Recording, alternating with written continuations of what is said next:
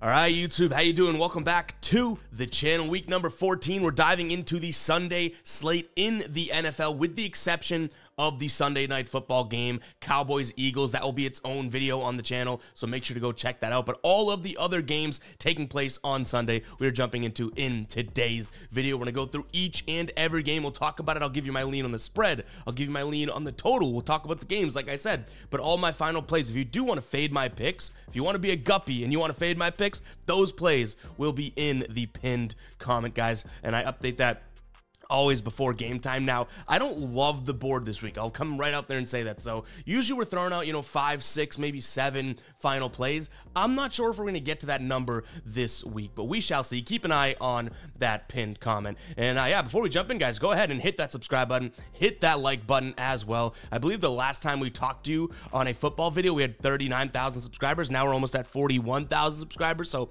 appreciate the hell out of you guys and doing that in just a week. We've now hit 40,000 subscribers. So pumping some crowd noise for yourselves.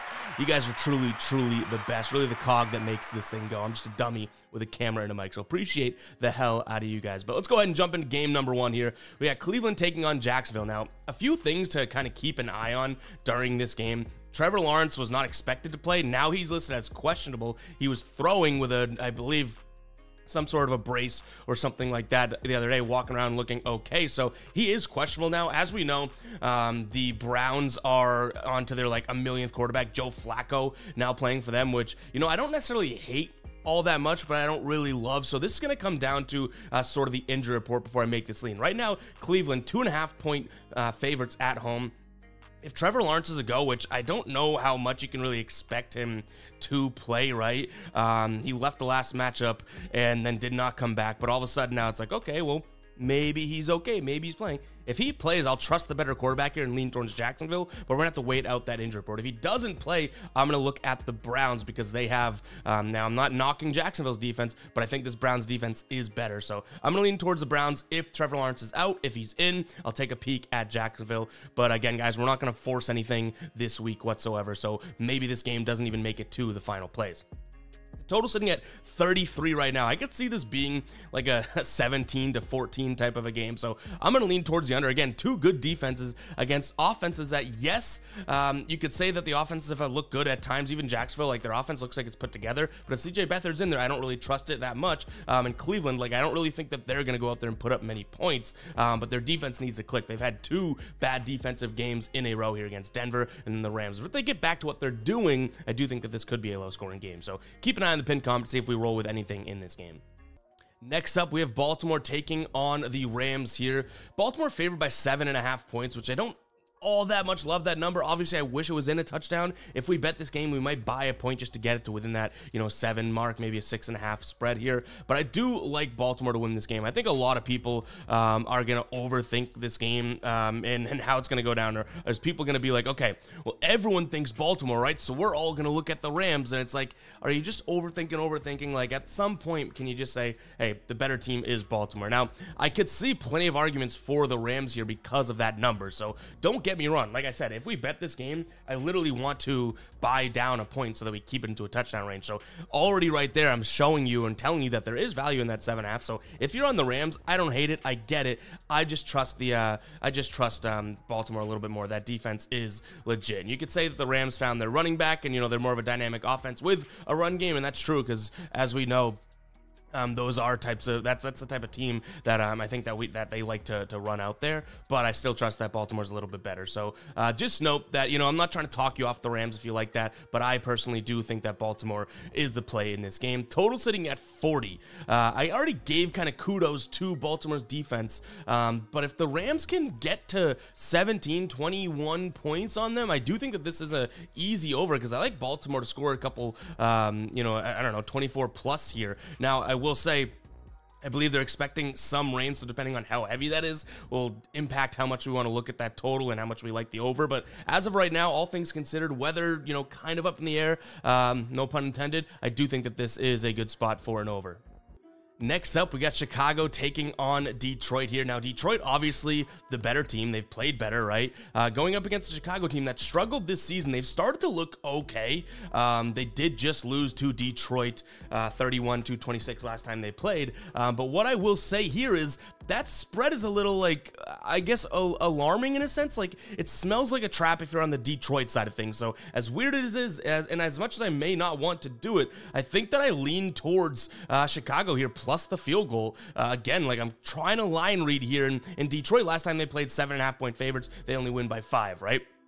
Okay, was that the week before Thanksgiving, or yeah? So then Chicago comes in here. Now they're at home. I get it. Maybe that's a little bit different, but they're only +3. So I'm reading this line here. I think Detroit -3 is a trap. I'm avoiding the trap. Going Chicago plus the 3 points. Total sitting at 43. I think it's a little bit too high. This could easily be a 21-17 game. Yes, we saw them last time go out there and score. Chicago lost 31-26. I don't think that many points are scored here in this game. I think Detroit has that offense to do it, but their offense has been fairly inconsistent. Like, only 22 against Green Bay. Only, 6 against Baltimore. Like, they've had a couple times where it's like, oof, you guys haven't scored a lot of points. So might be a little crazy, but I'm reading the lines here. Obviously, with Detroit's offense cooking like that, Chicago's defense not being all that great, it's weird that it's only a 3-point spread, and it's weird that it's only a 43-point total. So I'm trusting what the Vegas is giving us here, what the books are giving us here, and I'm leaning towards Chicago and the under, which may not be the most popular plays there. But I'll tell you what is popular. Over on Sleeper right now, guys, you can get a Jalen Hurts line if you're a new user, 0.5 passing yards. Do you think he's going to throw for 1 yard in a rival game, Sunday Night Football against the Cowboys? Yeah, I think so. If you're not on Sleeper yet, make sure to go check it out. They have a really cool thing going on right now as well. If you use the link in the pinned comment for Sleeper, you'll get this square as a new sign up, and they'll match your deposit up to $500.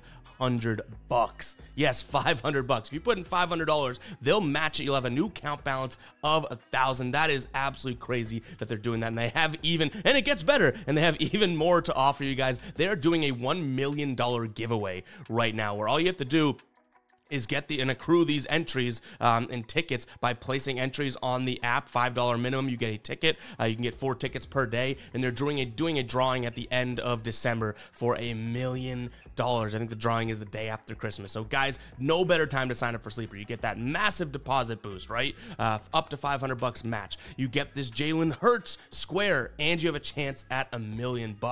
Damn, go ahead and check out Sleeper, guys. That link is in the pinned comment. Let's get to the next game here. It's a game I probably wish I didn't have to look at and have to cover here. Saints 6-point favorites over Carolina. I'll take that. Not much more breakdown to do here. I trust the Saints defense. It's within a touchdown. Didn't spend too much time on this because I doubt this becomes a final play. The total sitting at 38.5. I don't really see how Carolina moves the ball against the Saints here, so I'm going to lean towards the under as well, because this is not a high-powered Saints offense either, right? Like, we've seen some offensive struggles with them. So under 38.5, as well as Saints minus the 6 points in this game are going to be my 2 leans. Another game in which I don't really love, we have Atlanta taking on Tampa Bay, and I told you guys off the start, right? I was like, I don't love all the matchups for this week. Some may have implications and playoff implications, and I get sort of why that may be, I don't know, why that, may make teams play harder and whatnot, but still the matchups, just not all of them are all that great. So Tampa Bay is coming off a win to Carolina. Atlanta's coming off of 2 straight wins to New Orleans and the Jets, so I don't know how much stock I want to put into that, but what I will say is this is an Atlanta team that's 4-2 at home this season, and I think that'll go a long way here. So they're comfortable at home. I'm going to lean towards them -2. The total sitting at 41 right now. Kind of a weird one. I think that this probably finishes right around, 42 or so. So slight lean towards the over, but those offenses, can you really trust them? I'm not sure. I'm more likely to lay the 2 points as Atlanta as a final play in this game than I am the over. All right, next up, we have Cincinnati taking on Indianapolis. Can Browning do it going up against Gardner Minshew? I think so. I think that the Bengals actually have a cast of company that is kind of a team that's willing to grind and willing to fight. We saw them pull out that nice win against Jacksonville on Monday night. Like, this is a team that has some potential even outside of Joe Burrow. And Browning played well, right? Like, that's a guy that looked, Joe Burrow wouldn't really have done much better than Browning. He was 32 of 37, 354 yards for a tutty, right? And Joe Mixon got it going, at least in the red zone, 2 touchdowns there as well. Like, this is a team that I do think has some oomph, even without Joe Burrow. They always start the season slow and they finish the season strong. Now they're going to do it without Joe Burrow. I'll take them minus the 2 points. FanDuel has them at -1.5 right now, so we might even just look at them on the money line here.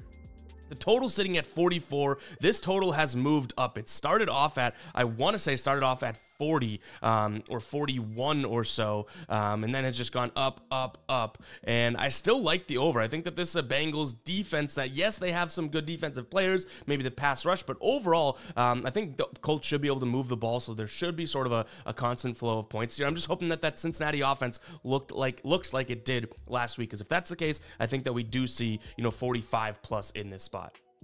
All right, Jets taking on Houston.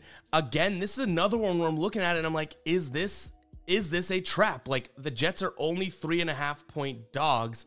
In fact, they're getting that, key number 3.5 too. Like, is the Jets the move here? Like, does that even make sense? It's probably not. I'm not going to fall for that trap because the Jets haven't, at least Chicago, when we talked about that trap game, they've looked okay as of late, right? The Jets really haven't. They've lost, 5 straight games, haven't covered in 5 straight games. Like, I don't buy into them now. Texans have been a little rickety when they've been favorites here this year, but still playing explosive football, right? So I'm going to lean towards the Texans, but again, I say that with a smile on my face because it's like, is this a trap? Are we missing something here? Now, the total's sitting at 33, which really makes me think that this is sort of a game in which, it's going to be crappy weather. We're going to have, which I believe it is in the Meadowlands there, we're going to have some turnovers and everything like that, which if that total's 33, kind of makes sense why the Jets are plus 3.5, right? So I got to pick one or the other. I got to pick a lane here, and I think I'm going to lean towards Houston minus the 3.5 and almost forget the total, because the total and the spread together tell me Jets, Jets, Jets. But I gotta trust that the Texans are a better team, even if they're playing in a monsoon, right? Like, though they rely on some of these deep passes, Tank Dell's injured, like, I get it. They're better than the Jets, right? Yeah, man, should this be a spot where I'm fading myself? I don't know, but I'm leaning Texans here, minus 3.5 points. Probably should be the Jets. All right, San Fran taking on Seattle. This line has moved all the way up to 13 right now. I think it's actually 13.5 on most books, which is crazy. But I think it's they're telling you what they think's going to happen. Like, this has gotten, all the way bought from, what was it, 10.5, 11 or something like that to 13.5 now. The books are afraid that San Fran's going to blow them out, which obviously they're capable of. They're the best team in the league. Last time they played a 31 to 13, game. I'm going to lean towards San Francisco. The number's probably way too high for me to make a final play, if I'm being completely honest. But yeah, I don't really know how you can justifiably take Seattle. I think that a lot of people are going to be like, oh, that's way too big of a number for a sort of divisional rival and blah, blah, blah. It's not too big of a number for San Francisco. I just don't think it is. We've seen them make a mockery of really good teams. Cowboys, Philadelphia, and they just did this to Seattle a couple weeks back on Thanksgiving.